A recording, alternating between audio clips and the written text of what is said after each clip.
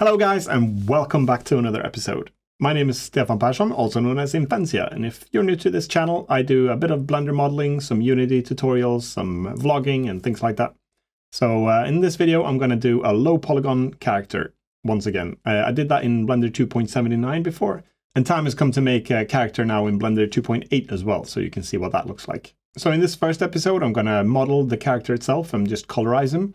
And then I'll follow up with an episode to rig him and get him animated as well. In this video, I'm going to narrate a bit differently. So instead of recording as I do, I'll actually cut it a little bit better and then add some more detailed narration and the keystrokes so you can follow along and rewind and go back and forth to certain parts. If you just keep repeating this process over and over and model any objects that you can think of, you're going to nail those shortcuts. And when you do, you're going to find it real comforting.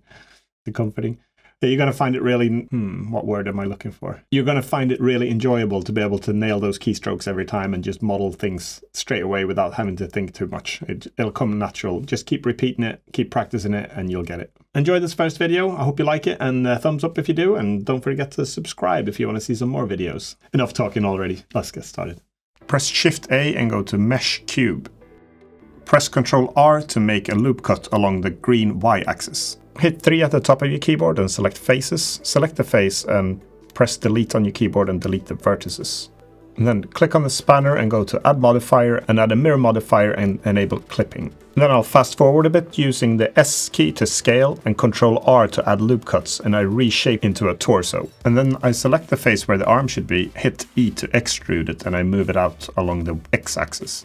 Then I click 2 at the top of the keyboard to go into edge select, and I hold Shift and Alt and I click on an edge to select a loop around. And then I resize to shape the arm and the torso again. And then I select a face that's suitable to add the legs, and I hit E to extrude, and I use R to rotate and then G to move it in the scene. And then I use E to extrude down the legs, and then I go into side view and I click the face and I extrude the foot. And then I do some refining just by selecting edges and moving them in to tighten up the torso, shaping up the feet a little bit. Hitting Alt-Shift and clicking on edges to loop select them. So I select all around the shoulder, and I use S to scale it. And I use G to grab and move it. And then sometimes I also hit when I grab and move, I click on the axis, for example, X-axis, to force movement along the X-axis. And then I just keep refining it. Also, when you hit Shift Space and G to get the little gizmo or the manipulator so you get the axis, then when you move, you can actually click on the axis itself. You see that I do that quite a bit by clicking on the green or the blue axis, and that'll force movement in that direction along that axis only. And then I add the neck, so I select the top face, hit I to inset it, and hit B as well after you inset it if you don't get it to join up perfectly in the middle. And then I add the neck by just selecting the face, and I use a lot of E to extrude up for the head, and then I use S to scale it along the way when I extrude. I wasn't satisfied with the way the head tilted, so I selected some of the top faces, and then I hit R to rotate it, and then G to move it a bit backwards. And then I thought he was a little bit too small, so I click A on the keyboard to select all the faces, and then I use S to scale it up. And then I can just move it along the X-axis as well. Since I've got clipping enabled, it won't split him in the center, so I made him a little bit wider. And then I refine him as well by moving the bottom parts of the faces up to make the legs a little bit shorter, and then I add a little bend by selecting the edges to reshape the back of the leg behind the knee. That'll make it fold a little bit better when you animate. Then I wanted to recenter him a little bit, so I went up to hit X-ray so I can see through, and then I use B to box select all the vertices. That'll make sure everything is selected in the scene. And then I just move him. I wasn't happy with the arms enough, so I selected some of the faces and moved them back in. And then you can hit, on the keypad, I hit 1, 3 and 7 a lot to switch between front, side and top view. And here I'm in front view, and I use just scaling to reshape the arms, E to extrude, S to scale a lot, and I create the hand by doing that. Then I select the top and bottom faces of the hands, and then I use S to scale it, and I hit Z to scale it along the Z axis up and down to make the hand. And then I split it with Ctrl R, and then I extrude the face for the thumb with the E key. When you use the front, side and top view using the 1, 3 and 7 keypad keys, that's orthographic mode, which is really handy. There's no perspective, so it's quite easy to align things then.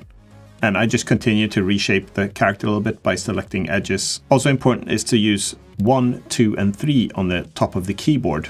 Not the keypad, but at the top of the keyboard. 1 is vertex select, 2 is edge select, and 3 is face select. His posture was too good, so I used B to box select when I have X-ray enabled and vertex mode, so I can reshape a little bit his posture, make it worse in this case. Not recommended in real life. And then I reshape the neck a little bit. Maybe he's been sitting at the computer a bit too much like I have, so think about that. Stretch that neck.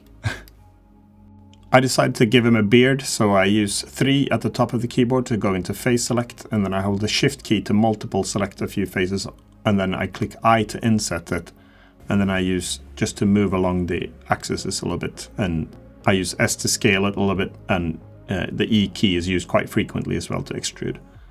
And then for the ear, I click on a face and I hit I to inset it, and then I use R to rotate it a little bit, and S to scale it and move it a little bit into place. And then I press E to extrude the ear, S to scale it, and then E to extrude again. And then I need to make it a little bit thinner, so I manually go in and refine the edges. I click 2 to go to edge select, and then I just refine those edges a little bit for the ear. And his beard wasn't long enough, so I select the beard face, and then I just move it down a little bit.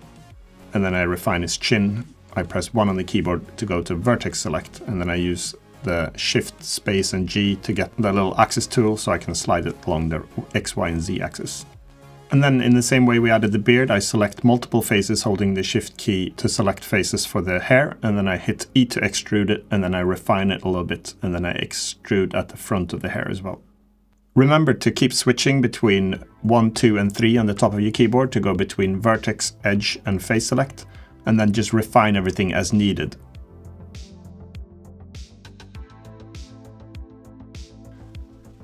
And then I use Control R again to do a loop cut, and then I add some sleeves for his arms and also at the bottom of his legs for the pants to flare a little bit, 70s style.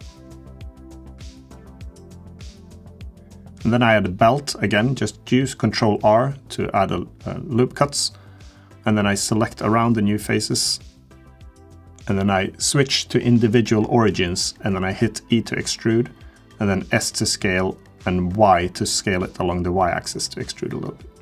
And then I'm adding eyes, so I select a face on the face, and then I disable clipping, and then I press Shift-S cursor to selected, and then Shift-A to add a cube, and S to scale it down to make it small enough for the eye, S to scale on the X-axis, and then I move it a little bit into place. And keep in mind now that when I use Shift-A to add the cube, it's actually adding geometry into the existing object. It's not creating a separate object. The eyes are part of the same object as the character itself. I'm adding a collar to his top, so I press Ctrl R for a loop cut, and then S to scale it. And then I go into select individual faces by holding the Shift key, and remember to hit the 3 on your keyboard to go into face select if you haven't already. And then I just move it out a little bit, and then I switch back into vertex select by using 1 on the keyboard at the top, and then I just move the vertices on their axis. And then I'm going to add a belt buckle, so I do similar to the way I did with the eyes. I do Shift A and select a cube, and then I disable clipping and I press S to scale it down, move it into place, keep using S back and forth and moving it to where I need it, and then I select the inner face, and then I delete the face. And then with clipping enabled, I press L to select all the linked vertices. That'll select the belt buckle itself, and then I move it into the center, and the clipping will actually merge that for me, and then I resize it a little bit with scaling again. I select the front face, press I to inset, and then E to extrude it inwards, and that completes the belt buckle. And when we rig this character, we need some extra geometry by the knees and elbows, so I press Ctrl R to add some loop cuts above and below the knee, and the same for where the elbow is. Ctrl R and then add 1 on the inside and then 1 on the outside, so we have an elbow. Alright, time has come to colorize this guy, so I go to the shading tab and then I select the material, and I already imported a texture from when I modeled the car, so if you have a look at that tutorial you'll see how that was imported. And then I go into UV editing tab and I select all the vertices or all the faces with the A key. And then I reset the UV. So in the UV dropdown, there's a reset feature.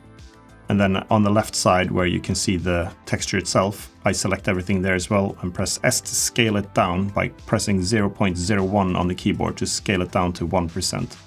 And that allows me to select vertices or select faces on the character, as you can see I'm doing. I select the face, for example, or the top of the head. And then on the left side, I can use G to grab it and move those boxes or those UV maps for the head, for example, for the hair, for the skin, for the shoes and everything. And I can place that over the pixels in the texture itself. And that'll effectively colorize the character and using a very little texturing space. You can use B for box select and have the X-ray enabled so you can select multiple faces quite easily. And then on the left side, just move the UVs into the colors that you want. So blue pants, gray buckle, darker gray inside the buckle. And I finish off by colorizing the belt brown using the exact same technique. And then I see that I missed a little bit on the back of his bum, so I colorized that with the blue color as well to finish him off. And then I just finish off a little bit with some darker shades of red on his sleeve, and that completes the texturing process of this guy. Thanks a lot for watching this video. Keep repeating these steps over and over again. Keep hammering those keystrokes in until your brain hurts and you'll nail it. I'm sure you will. Stay tuned for the next video and don't forget to subscribe and like if you haven't already. And I'll see you in the next video. Take care. Bye.